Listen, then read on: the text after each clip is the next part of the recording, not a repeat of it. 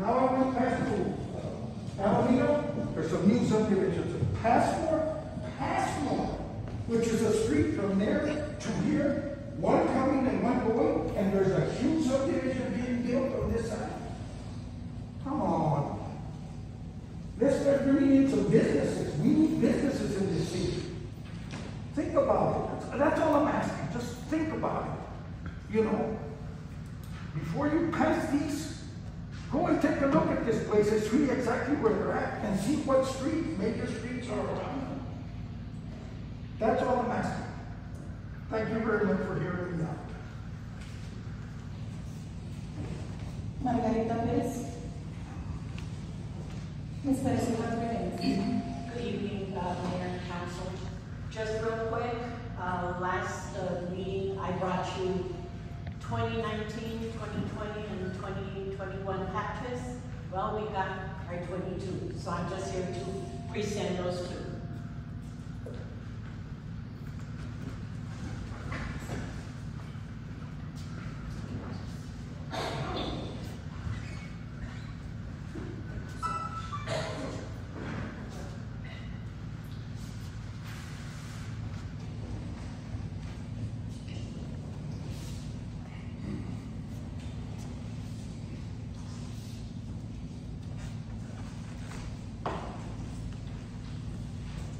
Socorro.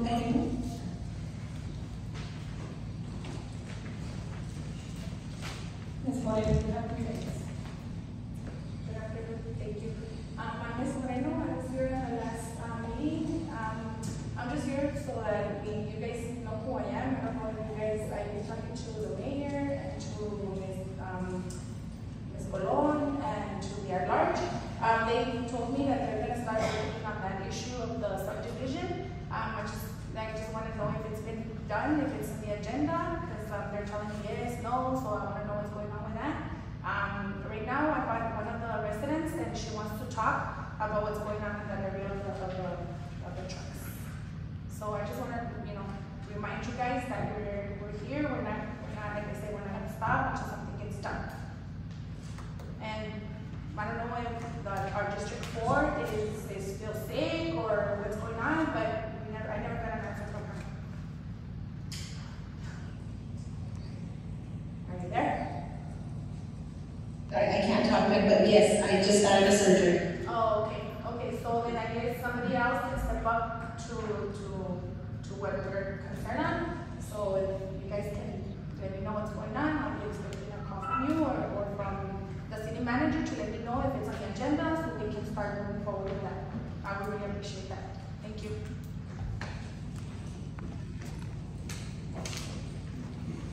Jose Gonzalez.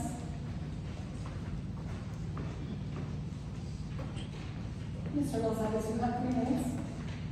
Okay. Buenas tardes. Pues la razón por la que estoy aquí es muy similar a la de la persona pasada.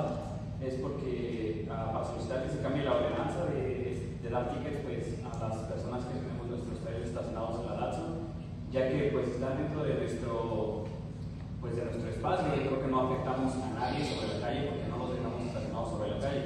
Aparte de que pues es nuestro negocio y es nuestra forma de vida y pues ahorita con los altos precios de diésel, de reparaciones y demás todavía no nos podemos dar el lujo de pagar una yarda extra donde estacionar nuestros camiones. Entonces pues bueno, esa es la única razón y la única petición que tengo para ustedes. Gracias. Héctor Ramos.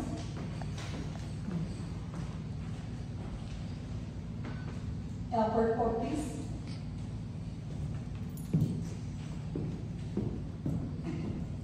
Good evening, Mayor. Good evening, Mayor and Council. My name is Albert Ortiz. We're going to discuss lights on patio joint or traffic lights. I have signatures here. Quite a bit of businesses there, and everybody's going to get tired of the traffic is so heavy that a lot of them can't get out.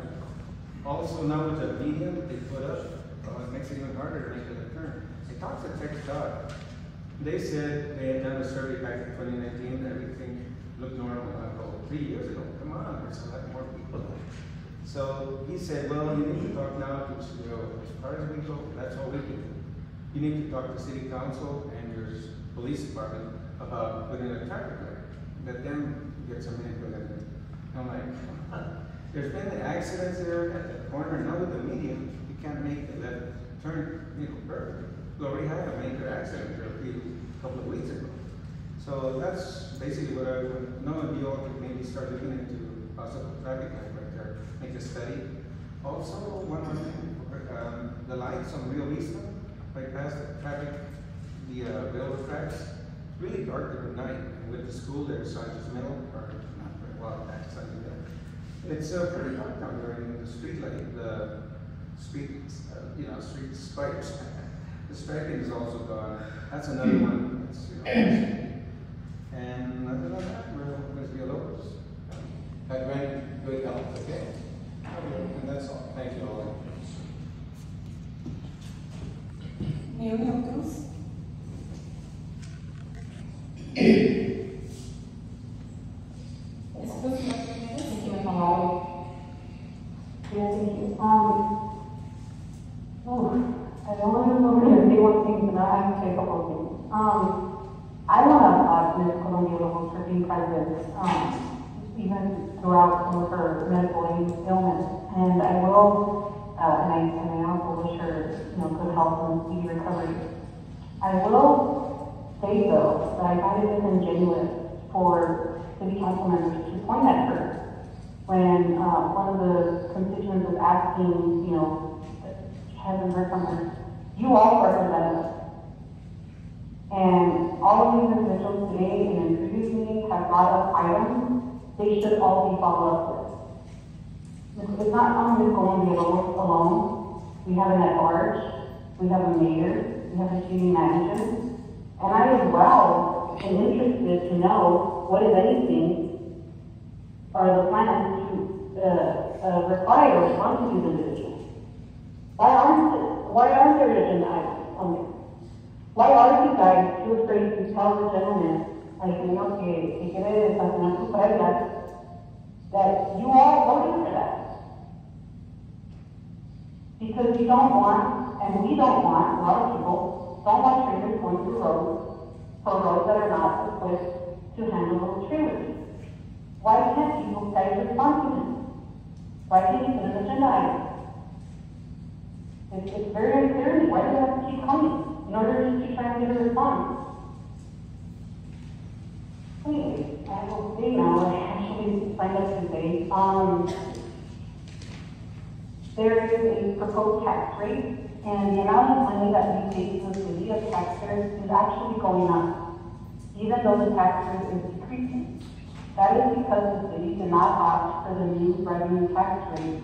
For the no new revenue tax rate that would have been a few cents lower than the one that is being proposed. So I have a question, and I hope this is answered during the tax rate, either public comment or agenda item. I want to know what the city has budgeted for. What are the top 3 things the city budgeted for to use the proposed new revenue that will be coming out of our taxes for the new year? That's what I would like to know. And I think the whole city needs to change the light. Thank you. Javier Paz. Mr. President.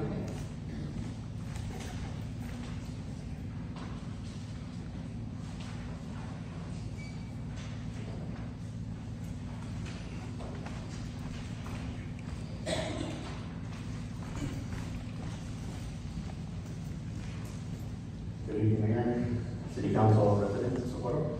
My name is Javier Paz. I'm Senior Policy Advisor for Commissioner Anna Precinct 3. I'm here to invite the community to a Socorro regional meeting. I had been here to invite you to a previous one that was going to be located in Fayetteville, REYES, and Isleta, but due to the request from Mr. Cruz that we have one specifically for Socorro, we went ahead and went back and asked UBC to go ahead and do that, and they went ahead and approved this date for August 30th, and so it will be now locally here. And it's about the UBC bond proposal that many of you know is going to do 2 main things. One, it will come with a comprehensive cancer center. That is probably the biggest part of what the project will come with, along with capacity issues, is what the hospital is going to provide. They can go over all the many things that they're going to want to provide, but it will cost about $56 per $100,000 of property value.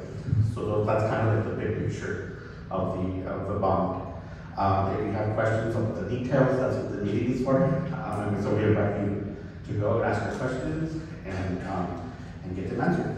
So if you have any questions, please reach our office at Commissioner Levine's office, and we can answer your details there. Thank you. Jesse Montelongo.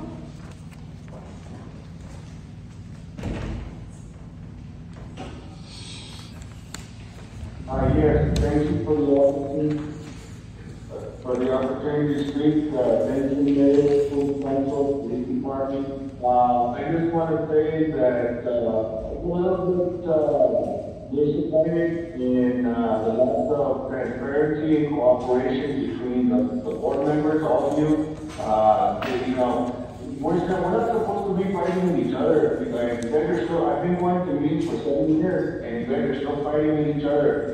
You guys need to be united. One domino falls, we all fall. We need to be united. We need to support each other, and we need to be a team. One team, one fight. And we all need to set the bar up higher, and we all need to and we all who have helped me in the past, when Ted talked in here, and power up this remember animal and put a work order in, and you can tell them in 2 days. And it took him a year, and he's been complaining, and couldn't get it done. So I commend you for that. And I know I can't get a hold of everybody. It's very tough for people to ask for funds if they have their personal job, medical situations. I got 2 papers tomorrow, and I have one on Tuesday. But I'm always here for tomorrow, and I'm always here for each and every one of you. I have no animosity towards anybody.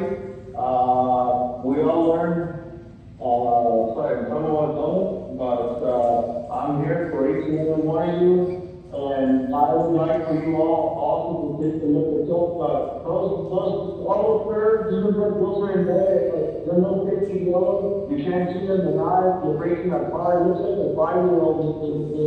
Sometimes the lowest bed isn't the best bed. So please take a look at that. We need an inspector in Socorro to go and check the test ability. The test is going to sign up on it. And it's nice that they're helping us, but you know what? It's substandard work. But please, guys, stop fighting with each other. You're there because of us. We hired you to help us. You're there for the people, by the people. You guys didn't hire each other. Remember that. Don't get complacent. I'm here for everybody there, and I care about my city, and I love this city. And pretty much, I really don't want to speak about anything else, but I just want to see more transparency, and I want to be accessibility. I can't even access individuals because they're too busy to talk to me. But yet I see other individuals walk into the office and do walk-ins. But people don't want to talk to me. I'm not a troublemaker. I'm a good person. It's just like a lot of you guys are good people too. But you know what? We need to raise the standard and show a better example and work together instead of fighting amongst each other. We need to stop rumors and we need to start working together as a team. That's why we all voted for all of you up there. Please help us. Please, and please, please, please enforce the burning policy and there's a lot of illegal burning going on and people don't get cited and we keep doing it. Thank you. Any of those former speakers? Thank you. Yes, sir, Mr. Garcia? I'd like to make a motion to move to executive session at this time. Do you have a second? Second. RUBEN Reyes? Yes. Cesar Nevares? Yes. Alejandro Garcia? Aye. Yuri Cruz? Yes. And Iván Colón Villalobos? Yes. It's 6:21, we move into executive.